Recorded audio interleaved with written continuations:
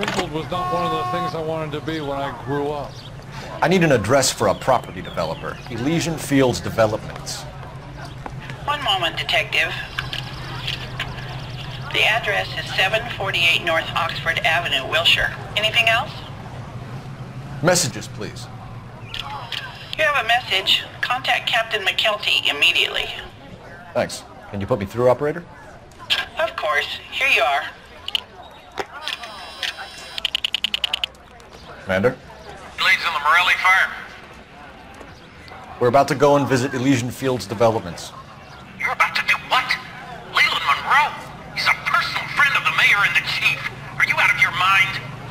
I'm warning you, Phelps. Commander, we have a line of inquiry. You have something, you bring it to me. You're hanging by a thread, Phelps. Do you understand? Yes, sir. Good. Have a report on my desk today. Okay, ich korrigiere, nicht alle sind... Kelty has warned us off over Elysian. Makes sense. It's a dead end. Findest du? We should check out Rancho Escondido. You know the place? Sure. Corner of Fountain and Wilton. Let's go. Ich korrigiere, nicht alle sind kompetent und sympathisch hier in dieser Division. Der Chef ist es nicht, der Captain. Gut, also weder das eine noch das andere ist er. Wir können trotzdem zu Elysian Fields gehen, finde ich gut. Ich würde sagen, das machen wir einfach. Ist mir scheißegal, wenn der Captain sagt, dass wir das nicht sollen. We are not going to. Yes, we are. You just won't let this go, will you, Cole? You know they're involved somehow. You expect me to turn my back on it? You're a big boy. Ja. I expect you to know which battles are worth throwing my pension away for. So, da ist eh gleich um die Ecke, das passt das doch ganz gut. Elysian Fields, 12:48 Uhr.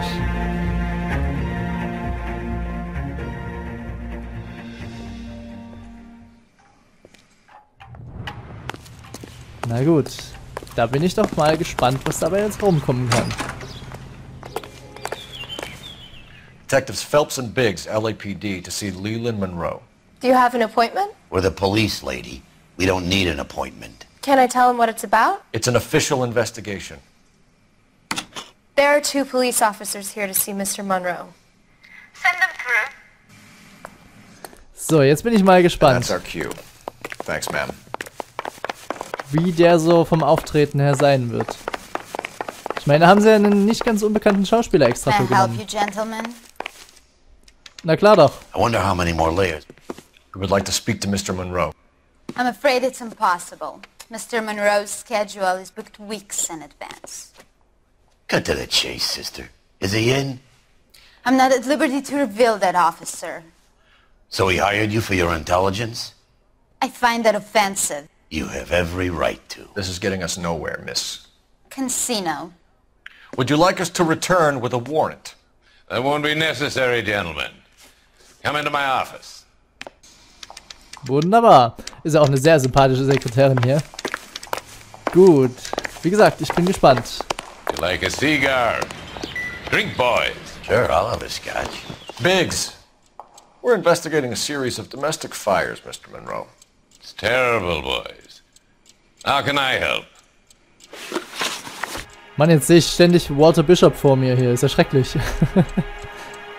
Elysian Fields and Suburban Redevelopment Fund flyers keep turning up in the vicinity of the fires.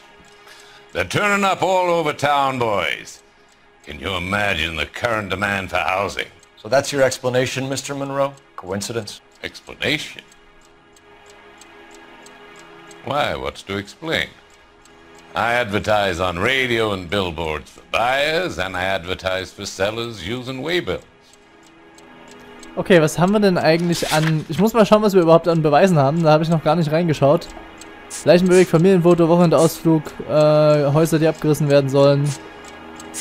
Okay. Die Flugblätter, ja gut. Wie sieht's mit dem Wochenendausflug aus? Was steht denn hier dabei? Komm.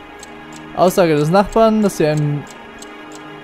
Ja, das hilft mir jetzt aber nicht weiter, oder? Ich meine, insgesamt, klar sollte es ja in die Richtung gehen, dass jedes Mal, wenn die gerade zufälligerweise so einen Familienausflug gewonnen haben, die Häuser abbrennen.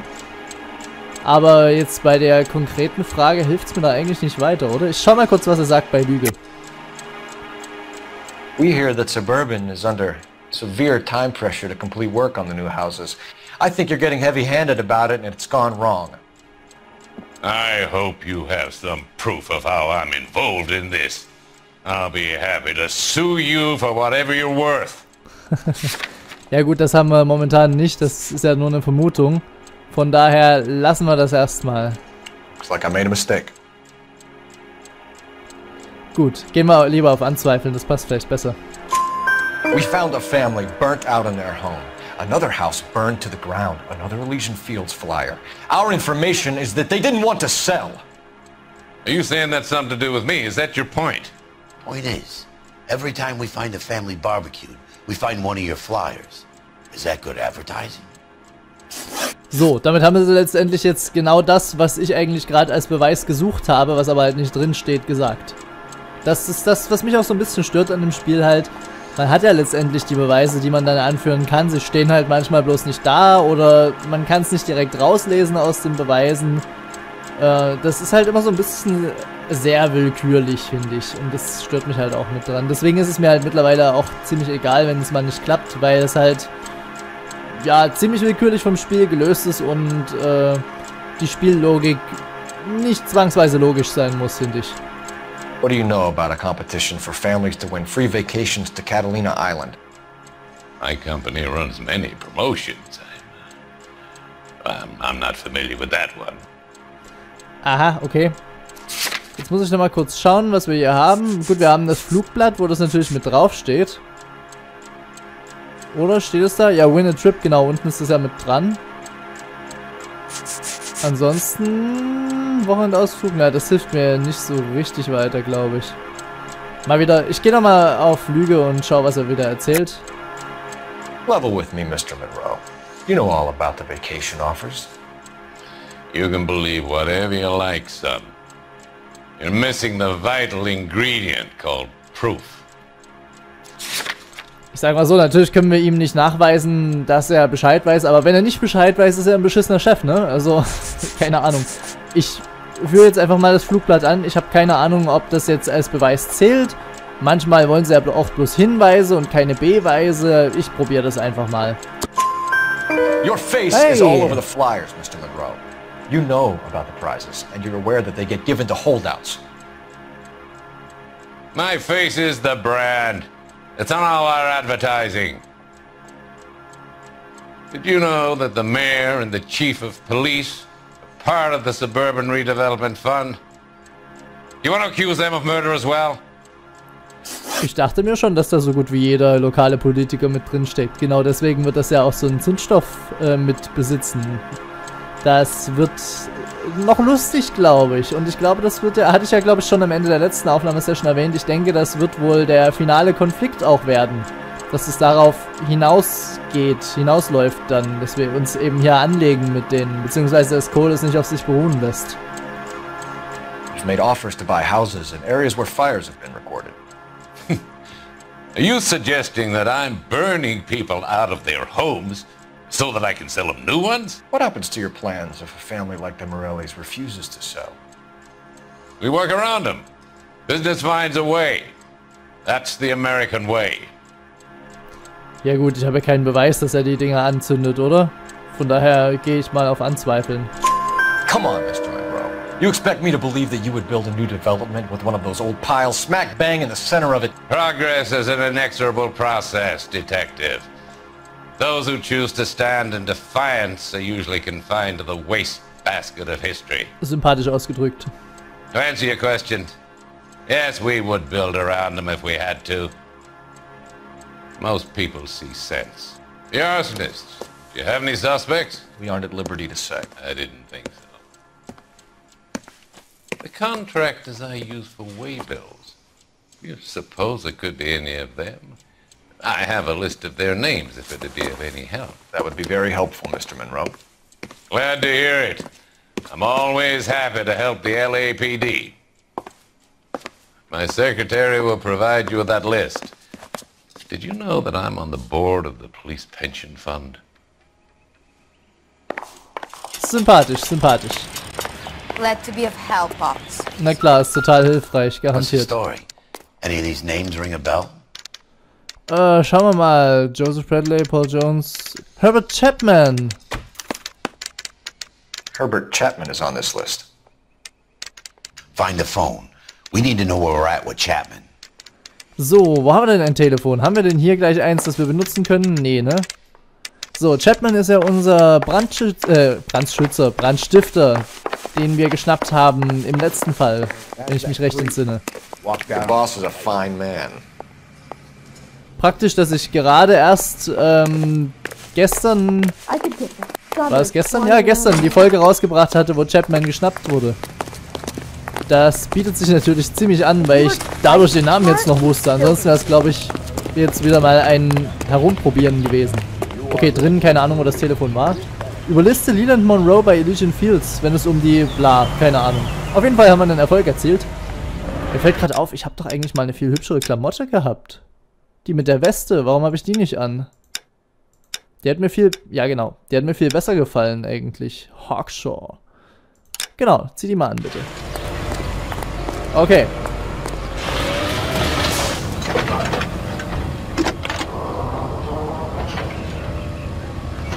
Phelps, badge 1247. How could I help, Detective? Can you check whether we are still holding a Herbert Chapman? Let me find out for you. He was released this morning, Detective. I'm sorry, Detective. Not your fault. Can you give me a last known address and put out an APB on the guy? I'll get back to you, Detective. APB will go out over KGPL shortly. Thank you. Gut, gut. Aber ist schon seltsam, dass Monroe eine Warnung aussprechen muss, wenn er doch nichts damit zu tun hat angeblich, ne?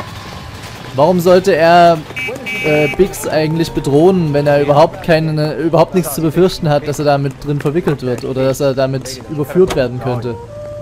Macht überhaupt keinen Sinn. So, Biggs, steig ein.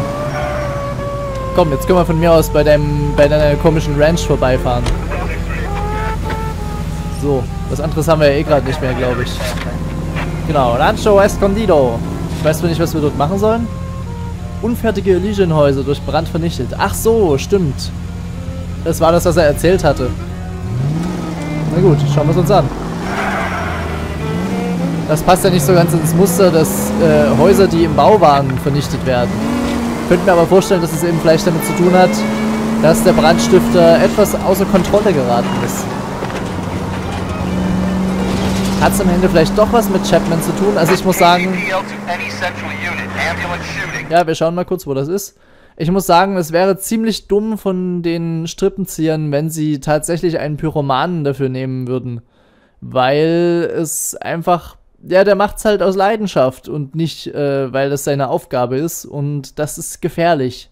Wenn ich einen präzisen Auftrag durchgeführt haben will, nehme ich nicht jemanden, der sich da in seine Leidenschaften verwickeln kann. Okay, das ist mir auf jeden Fall zu weit weg. Eigentlich hätte ich gern das versteckte Fahrzeug mitgeholt, ne? Ja gut, lassen wir es erstmal. Da kommen wir vielleicht nochmal dran vorbei. Gut. Machen wir erstmal weiter. So, ich fahr mal hier lang. Ach, blöde Laternen. Wer baut doch die Laternen so nah an den Straßenrand? So, wir haben schon lange keine Sehenswürdigkeiten mehr entdeckt, fällt mir gerade so auf, weil wir eben an dieser Kirche vorbeigefahren sind. Ich dachte eigentlich, dass das vielleicht eine sein könnte, aber nö. So, weg da. Ja, ja. Ich will bloß möglichst schnell hier durchkommen. Weg da. So, die Straße müsste ja eigentlich ganz gut passen, würde ich denken. Genau, wir fahren dann links rum, dann sind wir auch schon fast da. So, ich weiß bloß nicht... Ah!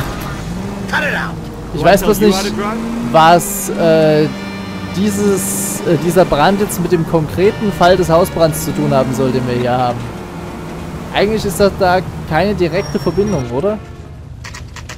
Rancho Escondido, 13:22 Uhr. You know, there are times when you really miss a nightstick. There's more religion in the end of a nightstick than in 100 cathedrals. Was? I'm not gonna tell you again, sir. Don't tell me when and how I can come and go on my own property. It is not This is safe, America, dickhead. Sir. Now step back, or I'll lock you up for Smart a fray. mouth son of a bitch. Okay. So, dann müssen wir halt mal wieder jemanden verprügeln gehen. So, das war's für ihn schon mal.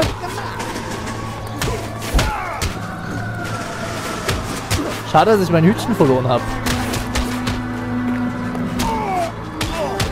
So. Feierabend. Das meinte er also mit Good thing you Schlagstoff. showed up when you did, detectives. Those folks were baying for blood. Okay, then. Let's see if there's anything left to take a look at. Na gut, geht's also wieder ins verkohlte Haus. Keine Ahnung, ob wir jetzt wieder genauso lange brauchen, um irgendwas zu finden wie vorhin. Der Briefkasten sieht gut aus. So, wir kommen auf jeden Fall schon mal nicht hier von rein. Das heißt, wir müssen auf jeden Fall schon mal nicht in der Kohle rumsuchen. Das ist schon mal ganz nett. Ach du Scheiße, hier gibt es ja tausende Ecken, in denen wir suchen können. Hier liegt schon mal wieder ein Buch auf jeden Fall. Das wir aber diesmal nicht anschauen können. Okay, was haben wir denn hier?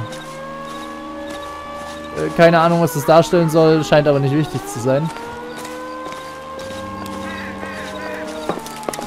Okay, da drüben hört die Musik auf. Also suchen wir mal eher hier.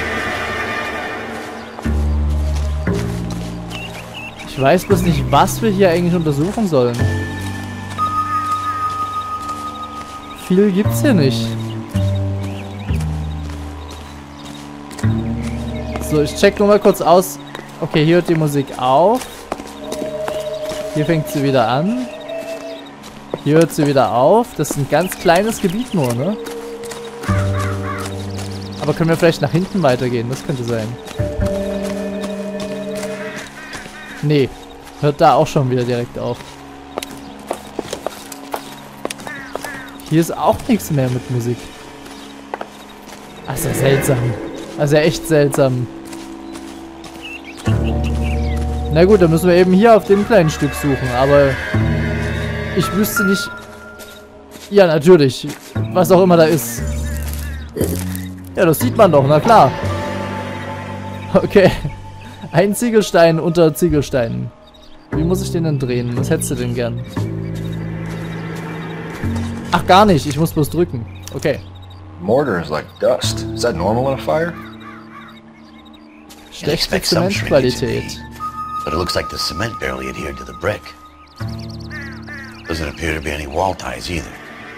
This thing looks like it was built on the cheap. Ach, Wandanker. Ich habe erst Wandanker gelesen. Ich dachte mir, was soll das denn sein? Gut, Wandanker auch nicht. Sauerei. Alles ziemlich billig, ne? Wie wir sehen. You got an idea, Hotshot?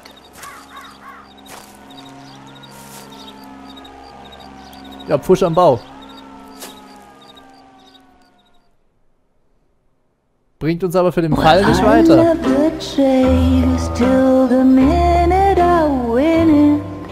A beautiful face delivers love for me in it.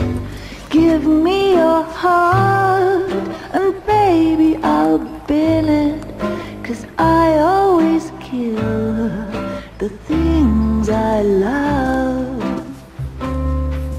Some Buy me a drink, Cole? No. Not even for old time's sake? Not even for that. You're not gonna ask me why I'm here? I wouldn't give you the pleasure. Get around it. She's in fine voice this evening.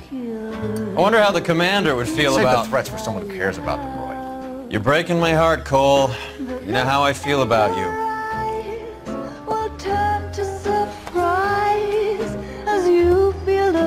Stay away from Elysian Fields. I should have known that you were playing errand boy. You and your doofus partner. You have been warned. Thanks for your cooperation, officer. I love you. Stay away. You have no idea the type of people that are involved in that company. I have a pretty good idea, Roy. The same kind of people that sent you here. Your investigation is finished. Homicide will be taking over from here. I've heard we've had a spate of grass fires in the hills that you and that hunchback might be able to handle. Thanks for the drink, Cole.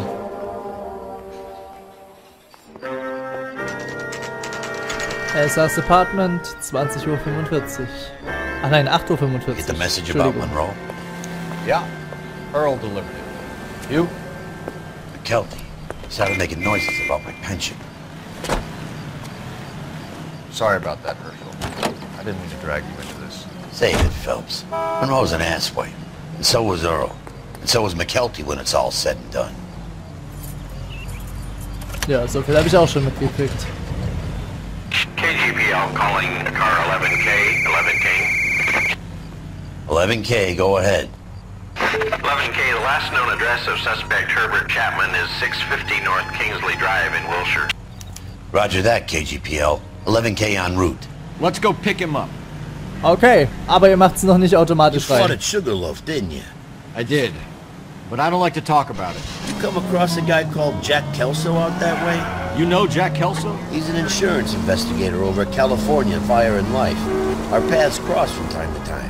For some reason, seeing you makes me think of him. Has Jack spoken to you about his experiences on Sugarloaf? Or the rest of the campaign?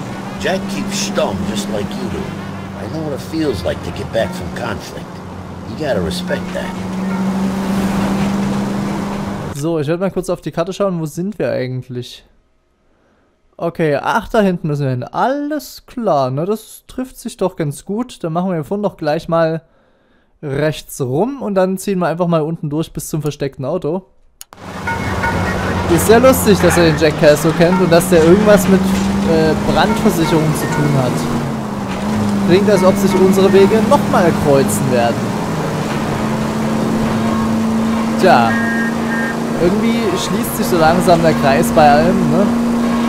Und die Warnung von Roy gerade war schon ziemlich eindringlich. Ich glaube, das wird nicht gut ausgehen für Cole. Also ich kann mir nicht vorstellen, dass er das komplette System zu Fall bringen wird.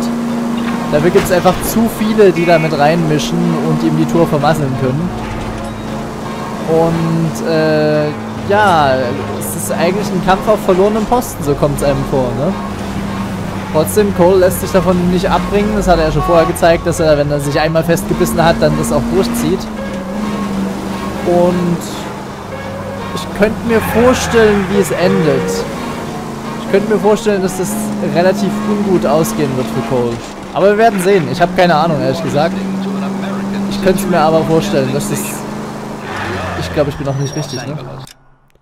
Dass das eher ungesund für ihn enden wird. Ach, das wird nicht angezeigt auf dem Radar. Ich muss eins höher, okay. Schauen wir gerade nochmal hier die Querstraße rein. Ach komm, die anderen Laternen kriegst du auch durch. So, probieren wir es hier nochmal. Ich weiß bloß nicht, wo genau. Ach, da. Okay, okay, okay. So, da haben wir doch schon das versteckte Auto. Ich bin gespannt, was es diesmal ist. Bitte, lass es keine Rostlaube sein. Ich hätte gerne mal wieder ein schnelles, wendiges Auto. Oh Gott, es ist eine Rostlaube. Eine ziemlich abgespacede, aber... Komm, steig ein. Steig ein. Los. Typ. Jetzt mach schon. Willst du nicht mitfahren? Dann fahr ich alleine. Oh ja, eine ziemlich abgespacede Rostlaube. Kommst du dann jetzt? Also die NPCs sind manchmal auch ziemlich schwer von Begriff.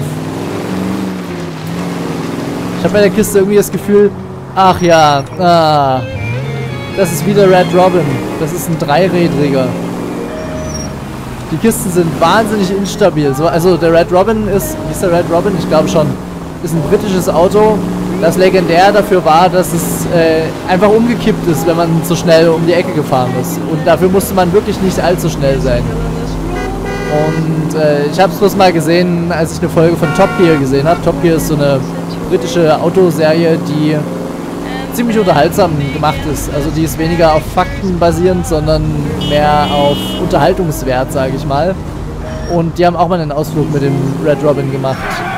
Und haben es dabei sehr darauf angelegt, immer wieder sich zu überschlagen.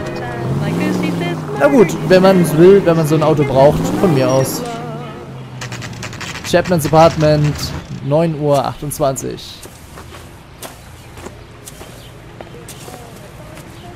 We're looking for Herbert Chapman. I'm looking for him too. I need him to move his car so I can mow the lawn. He's definitely not here. I've been banging on his door off and on for a couple of hours. Yeah, he's out somewhere. There's some kind of problem.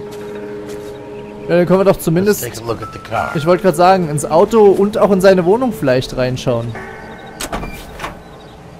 So. See what he's hauling around. Oh, na sowas. Moskitospiralen. Das trifft sich doch schon mal.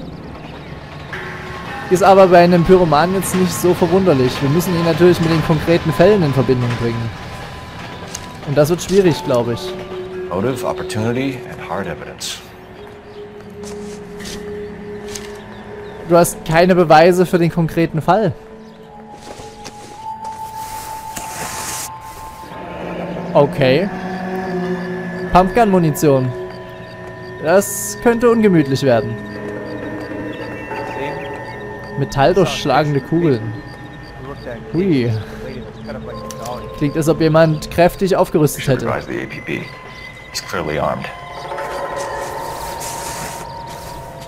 Okay, und was haben wir noch?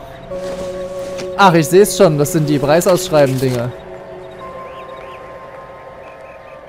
Okay, na gut, wenn er ein Verteiler mit ist, dann leuchtet das ein, dass er was davon bei sich hat. Definitely gives him opportunity. Ist aber immer noch kein Beweis, dass er es war.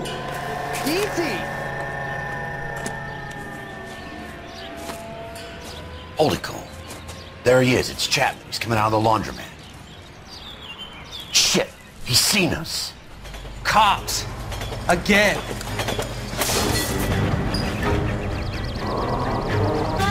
Son of a bitch. Oh, was geht denn jetzt ab?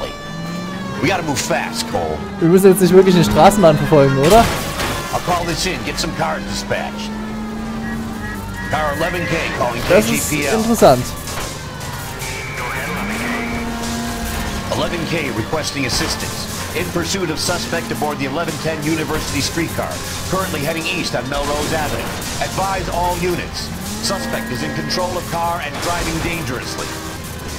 Roger, 11K. All units, officers need assistance on Melrose Avenue. The suspect aboard the 1110 University streetcar headed eastbound. Approach with caution. Suspect is in control of the streetcar and driving dangerously. Units to handle code 3 identified. Stay on his ass, Cole. Don't lose him. Wie soll ich den denn verlieren, so langsam wieder fährt?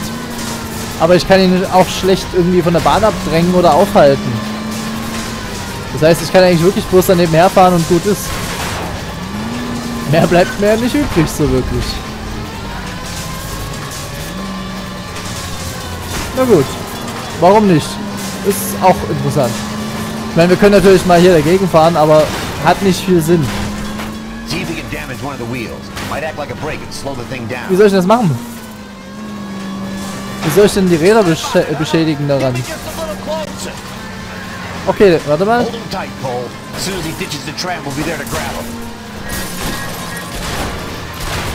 So, in Ordnung? Wow!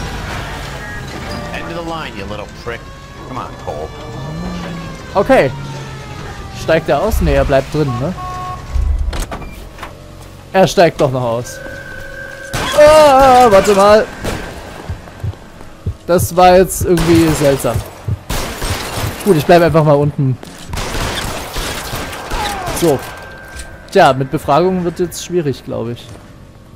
Looks like we have our man, Cole. Well done. I'm not so sure. Chapman seemed to have his own agenda. There seems to be more to this than a personal vendetta. What are you talking about? The fires benefit Elysian in some way. I don't see Chapman and Monroe working together. You have a point. The evidence is good for Chapman. Hard to be worrying about his side of the story when he's blasting away with that big 45. Tja, das stimmt. Vorerst können wir den nichts nachweisen von Elysian Fields. Nice work, gentlemen. Put yourself at considerable risk stopping that trolley and probably saved a lot of lives. Anyone else but you, Phelps, and you'd be up for a bravery award. We've had our eyes on that slippery son of a bitch Chapman for as long as I can remember. I couldn't be happier than to wipe him off the scoreboard. I hope this puts to bed that crazy stuff you had going about Leland Monroe. What were you thinking, Phelps? We'll be calling Richard Nixon a crook next.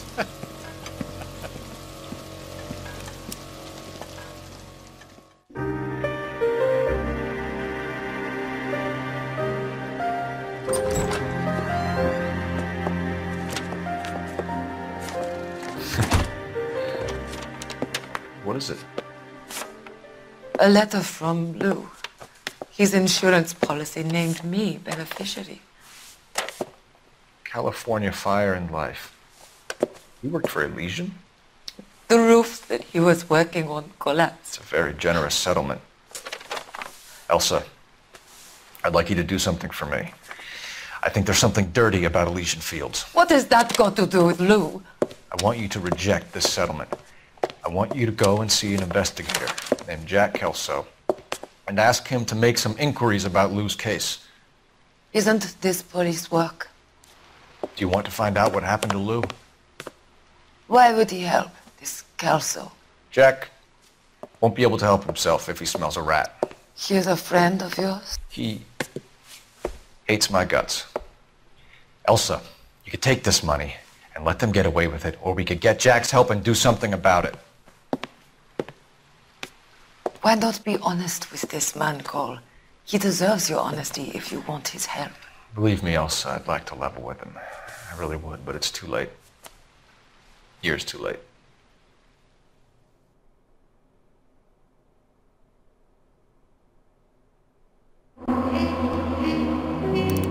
Und das war's schon für in elysischen Gefilden. Lief erstaunlicherweise gar nicht mal so schlecht. Monroe wird nie angeklagt werden, aber eine Handvoll Beweise könnte ihn aufmerksam machen.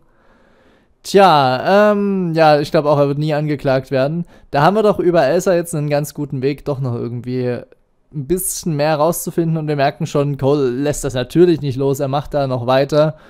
Ich finde übrigens Elsas Akzent überhaupt nicht passend für eine Deutsche. Aber gut, von mir aus. Wenn ihr meint, dass das für eine Deutsche passen soll, was weiß ich denn? Wer bin ich denn, das zu kritisieren? Machen wir weiter.